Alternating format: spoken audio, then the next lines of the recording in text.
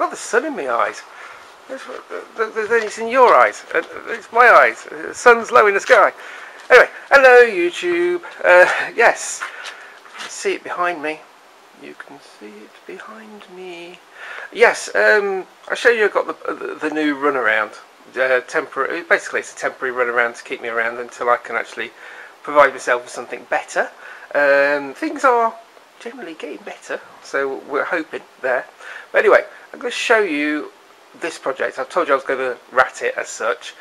Now I'm going to show you what I've done so far. As you can see, it's slightly different. Not a lot different yet, but slightly different. If you notice, I've taken the wing mirrors off. Now legally you don't need them. Legally. Except when you register the bike originally or something like that. But I took them off because they were no use nor ornament. Well, actually, they were quite nice ornaments, but they were absolutely no use. I couldn't see what was behind me because my arms were in the way. But as you can see, the engine has been matted. I've only matted the bottom of the engine, but you can also see this paint effect, and I really like it. And I'm going to show you how I did it. So I really like the front. So I've done this paint effect. What I'm going to do, I'm going to do the front fender. And when I'm recording videos like this, why do people choose to go down a quiet village street? Anyway, yeah, I'm going to do the fender in very much the same style. I'm thinking of doing the same bit here and then just having matte black on here. That's what I'm thinking at the moment. We'll see how it works because we can always add extra. But as you can see, I've altered it ever so slightly. The headlight is looking good. Yeah, I'm really liking it. And so what I'm going to do is I'm going to show you that front fender. I'll just get it off and then we can start with the paint.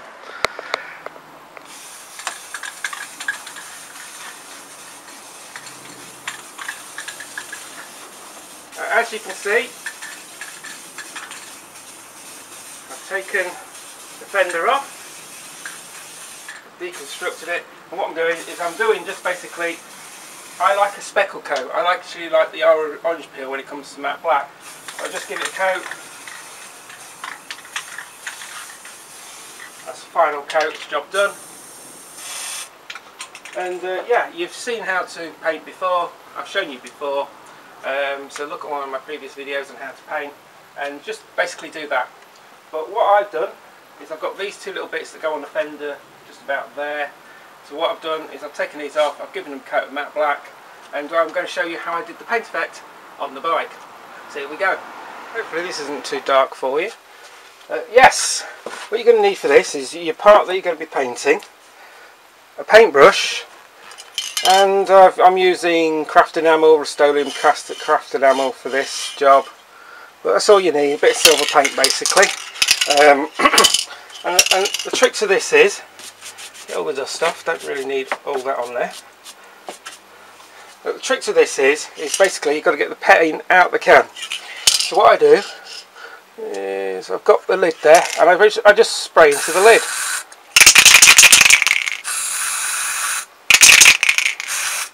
So you've got a nice little well there. And I basically put the brush in, get the brush nicely coated, and it will dry on the brush, so don't worry about that. And then what I'm doing is once I've got it on the brush, just take a little bit of the excess off, but what I'm doing is effectively called dry brushing. And I start off with just doing the edges, just do the edges. Only need a little tab, and just do all the edges. It's called dry brushing. I've been doing this technique for years, or decades more enough. As you can see, the paint is drying. Do around there, and it doesn't actually have to be neat, and it does dry rather quickly. So I've done one, we'll do the other. So load up the brush again. Let's see, there you go. Get the brush nicely coated, get rid of the excess, and just do the edges. And so there we go. So what we're looking for is that scraped look on the edges. And as I said, it doesn't have to be neat.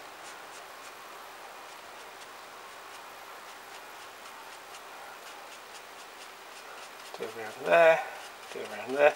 You know, if it goes wrong, make it a feature. Do that. So that's now the paint dry. And what I do, so I take a little bit of my matte black and I just basically dust over it.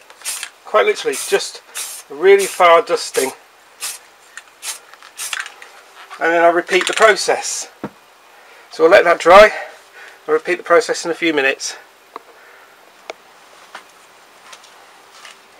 So as you can see, we've got that dry brushed edge, and what we're going to do is we're just going to, I've dulled it down with some black paint.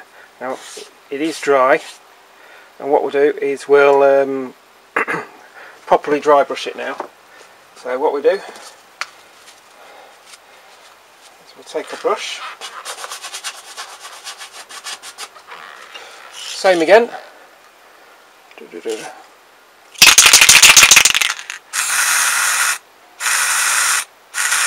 let it puddle, and then we've got to be quick with this. Take the excess off, and then just basically finger thumb, finger thumb, finger thumb, finger thumb, and just basically go over the whole thing.